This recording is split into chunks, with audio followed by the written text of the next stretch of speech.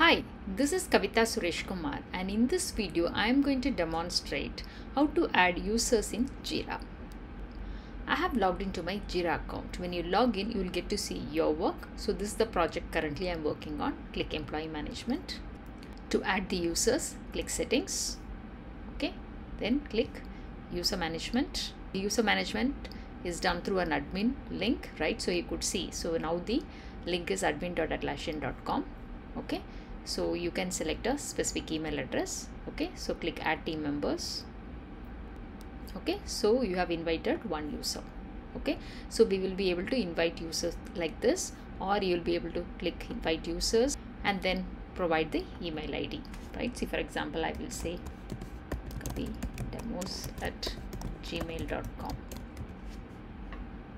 Then you will be to give them any group membership that you'll be able to do. If you wanted to send any personal invitation email, that you'll be able to do, right? Click Invite Users.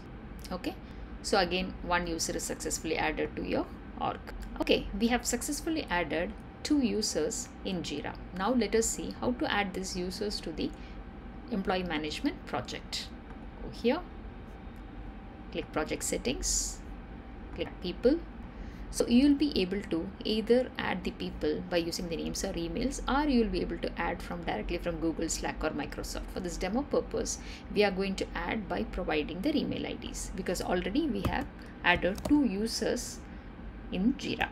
Okay, so I'm going to select that user. Okay, so now we have selected the name, right? Let's assign a role. Currently we have only administrator role, so I'm just going to assign that. Then click Add One Person. Okay, so we could see the new people added to this project. Okay, so we have added this user as an administrator.